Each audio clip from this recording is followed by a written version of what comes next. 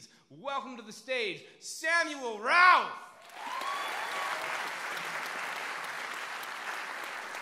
A little over 3 years ago, on a Friday night after work in Midland, Texas, yes,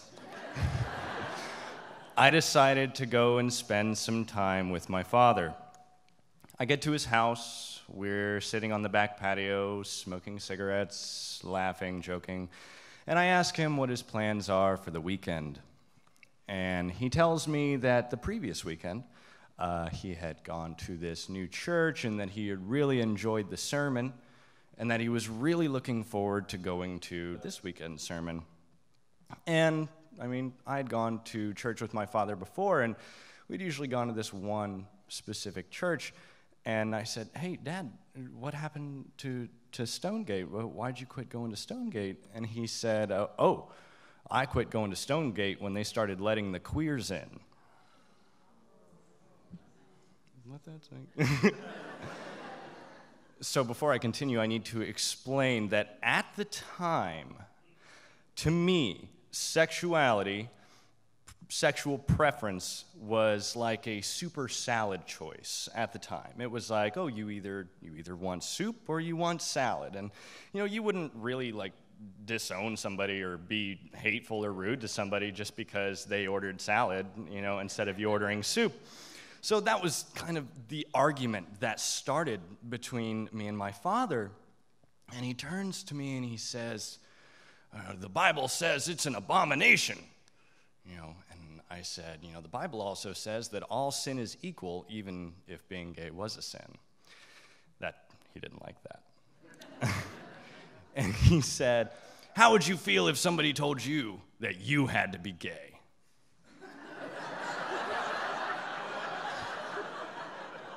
"I'm sorry?" And he says, "How would you feel if somebody told you that you had to have sex with another man?" And, I thought about it, and I said, "Dad, I don't think I've ever heard anybody from the LGBT community say that anybody had to follow their sexual preference. The only people I hear pushing their sexual agenda on people is you."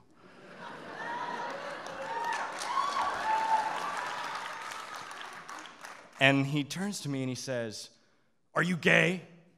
Is that what you're trying to tell me? Is that what you're trying to tell me, that you're gay?" And I'm like, "No, Dad, I'm not gay, but I have to ask. If I was, what would you do?" And he said, "Well, let's just be thankful we don't ever have to cross that road." I left my dad's house that night pretty upset. And it was just kind of one of those days, where really all you want to do is just kind of go home and aggressively masturbate and then fall asleep. You know what I mean? So I get into bed and I start, and I'm thinking about boobs and whatever it was that I was thinking about 3 years ago. I can't even tell you. And all of a sudden, my dad's words kind of enter into my head. And he's like, "Are you gay? Are you gay?" And my own words kind of come back, and at the same time, I'm like, no, And, but then I kept thinking about it, and how he was like, "Oh, let's just be thankful that we don't ever have to cross that bridge." I was like, "So you're telling me that if I pick soup, you're gonna disown me?" That's essentially what you're saying. I should just fuck some guy just to spite you.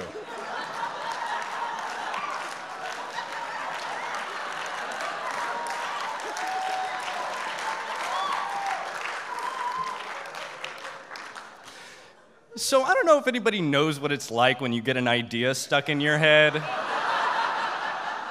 And it's like weeds under concrete, they keep coming up through the cracks, and no matter how many times you spray them down or pull out the weeds, they keep coming up. And I didn't even mean to tie the words in my head together, but it just all of a sudden I just kind of sighed, and it was just like, I'm gonna have to have sex with a man.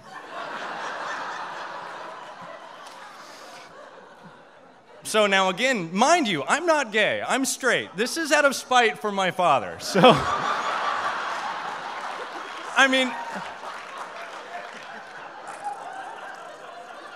I'm not gonna lie, I was a little bit curious. You know, I mean, I'm young, 21, you know, sure, why not, right?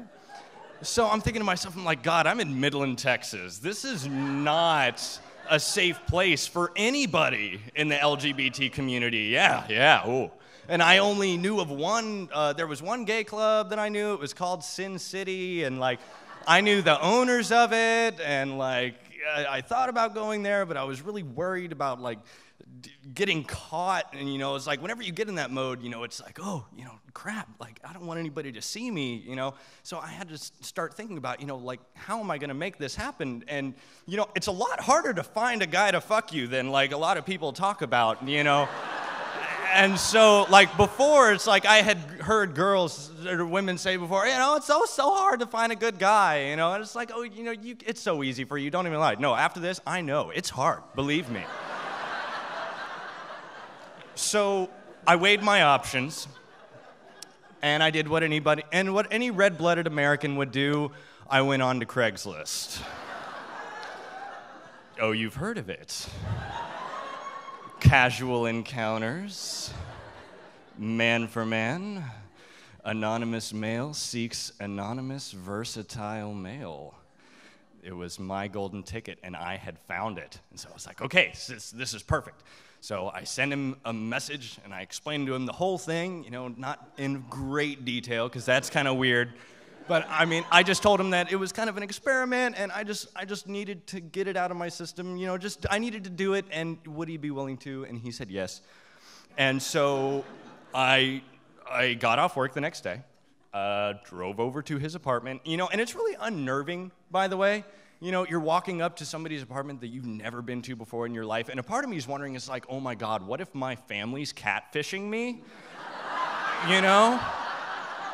Like, I'm gonna open that door and my grandparents are gonna be there, and like, they're all just gonna be giving me really like disappointed looks. But I open the door, and it's just some regular guy. Might as well have been named Joe. You know, just some guy that you would have seen on the road, you know, or on, you know, at the post office or just anywhere. And I remember he tried to get me to come and sit down and watch TV. He was like, "Here, you want to watch TV?" I was like, "No, I mean, let's get to it, man. You know, let's make this thing happen, you know." And so he's like, "Okay." And we get into the back room, and he shuts the door, and I will never forget this. He came across the room in a way, and like when he got to me, like he grabbed my genitals like in his hand, because like I'm 6'4" and he was like 5'5", you know, and so like he moved across the room, but he like glided, like his feet didn't even touch the floor. And it wasn't even, and I don't mean like in a creepy horror movie way, I mean like in a really aggressive kind of way, you know what I mean? And he grabbed me, and it scared me. I was like, whoa, okay, you know, and he started to undo my belt buckle and, you know, pulled my pants down, you know, and he started to suck my dick, and I was watching this gentleman blow me, and from what I can see, I can tell that he's doing a really great job. But there's something that's not clicking. I don't understand. Like, I can see that you're doing really well, but there's nothing happening here. Let's keep it moving. Let's just keep going. So, I mean, it came down to the moment of truth. I was going to get fucked in the ass. We're just going to leave that here right now. And of course, I helped him, you know, make sure, you know, he was all ready and safe, got a condom and everything, and I assumed the position, got on my hands there on the side of the bed, and I was ready, you know.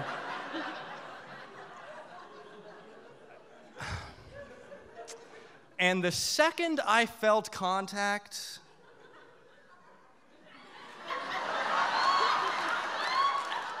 I knew immediately that was not where I wanted to be at all.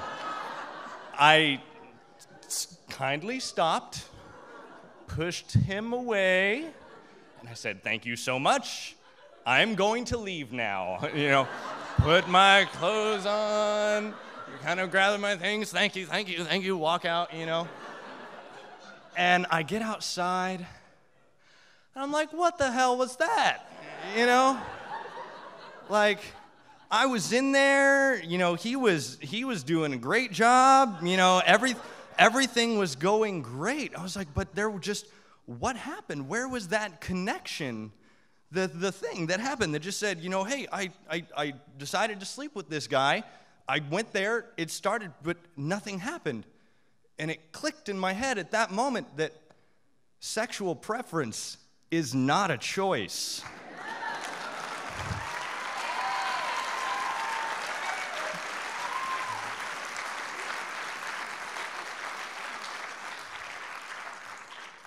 And it made me realize that it's actually something much deeper ingrained in people than that. And now at first, I would have been willing to have the argument with my dad. I would have been willing to have that argument with anybody. But no, not anymore. No more arguments. Fuck you if you don't think, that it's something deeper than that. And I was stupid to not see things that way. But, I'm really thankful, especially to my dad.